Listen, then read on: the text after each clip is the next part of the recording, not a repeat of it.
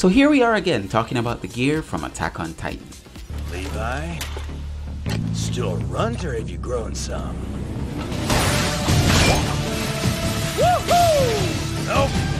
Don't look like you've changed much at all, boy. Hey guys, this is Kyle from Varistudiostv, the who's, what's, where's, when's, and tens of anime, and today we'll be looking at the anti-personal vertical maneuver gear and how it works.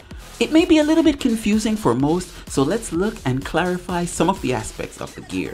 If you haven't seen Attack on Titan as yet, I'm issuing a spoiler alert. So without further ado, let's begin. The gear is built specifically to kill humans and is virtually useless against Titans. That is the first iteration of it.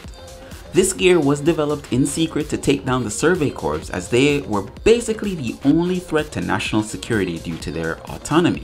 Now, the gear is very similar to the vertical gear, however the blades are replaced with guns. Some years later, with the help of anti-Marleyan volunteers, a new anti-infantry, anti-fortification, and anti-Titan warfare gear was developed. The anti-personal maneuver gear equipment is combined with thunder spears and semi-automatic pistols. While the principles for the gear in it are pretty much the same, the designs are drastically different, with the main components of the gear being worn on the shoulders and the upper back instead of the thighs. The user uses pistol-shaped grips which fires grappling hooks and high-powered projectiles. The movement of the equipment is very similar in that of the vertical maneuver equipment.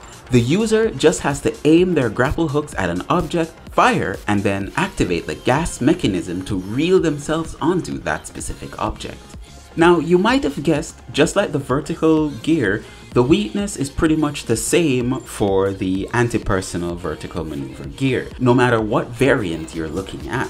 It is less effective in open spaces where the wielder has almost no place where the hooks can be reeled. Now, this fact is also added to the impossibility of killing Titans. With the pistols, the equipment is especially suitable for manhunting and urban warfare.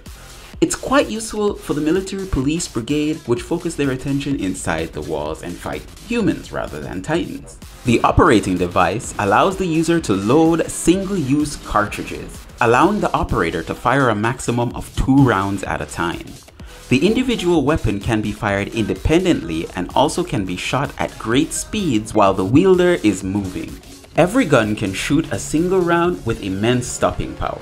This indicates that the rounds have an enormous caliber, as well as these projectiles can blow up a human head like a watermelon. On the other hand, their penetrating power is limited, as they can be stopped with something as simple as a corpse or with a blade made of ultra-hard steel. When the rounds have been shot, the whole barrel is to be replaced. The user usually has extra barrels attached to their thighs. By the year 854, the Survey Corps has replaced the previous single-load shotgun design of the anti-personal equipment with pistols able to fire multiple shots at once in a semi-automatic fashion. In addition, they have adapted the gear to be capable of equipping and launching thunder spears. Normally, 1 thunder spear is attached to each gun, but with the additional modifications, up to 4 can be attached. Have you ever thought to yourself, hey, what if I was a shark? I could consume anything I want and be the terror of the sea. Well, you might not be able to be a real shark in the real world, but here's the next best thing, a cyber shark.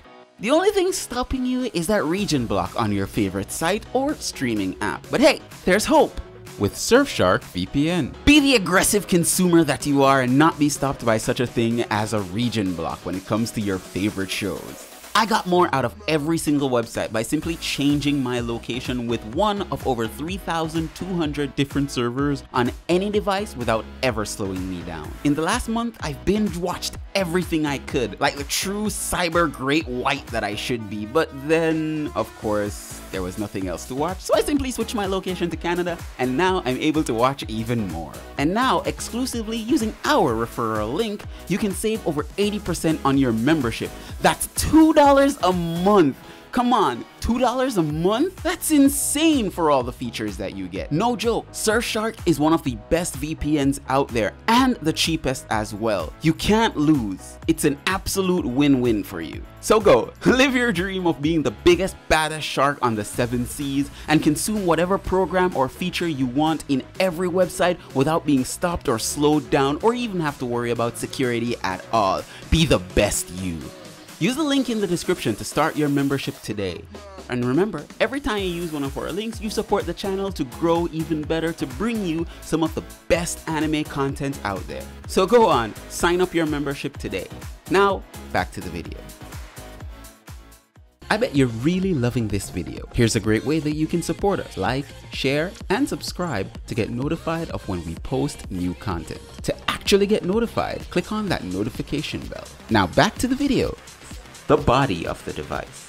While with the ordinary vertical maneuver equipment, the body is located on the hips. In this model, it is located on the upper back. It is attached to the user's body with harnesses on the torso and arms. The hooks are stored inside the body of 2 axles and can be shot independently and are fired from the operating device located in the user's arms and not the hips.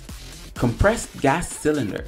The anti-personnel maneuver gear has, instead of 2 small tanks, 1 slightly wider tank, which is also strapped to the user's upper back. This is a part where the propellant gas is expelled.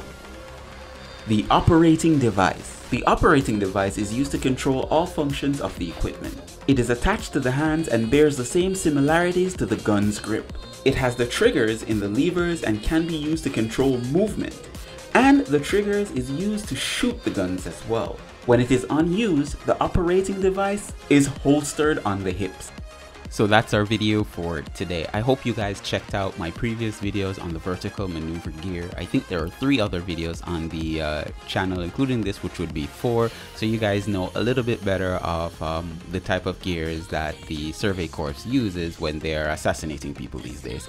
But I really hope that you guys enjoyed this video. I'll leave a link to the other videos at the top of the screen or in the description or at the end of this video. I really hope that you guys enjoy. Thank you guys again for watching. My name is Kyle, and peace out.